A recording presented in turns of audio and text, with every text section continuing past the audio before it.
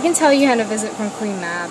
As a fairy's obstetrician, she's about the size of your ring, being driven around by her little creatures in a sort of unimportant little wagon when people are sleeping at night. The wheels are made of nasty little spider legs, the roof is made of a poor grasshopper's wings, the seatbelts are made of those seemingly invisible spider webs.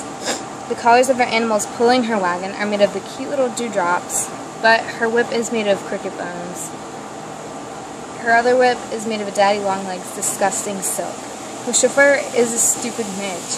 Her wagon is a hollowed-out hazelnut.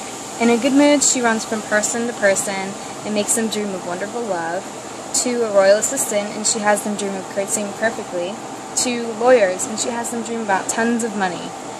This is the one who does tangle a poor little horse's hair at night. She goes to girls and she has them dream of kissing, but she does give them herpes on their lips if their breath smells like candy because she gets upset. Then she switches her personality and goes to soldiers and gives them PTSD on purpose. This is the Queen Mab, who also likes to give dreams to girls about having babies. This is the bipolar old lady.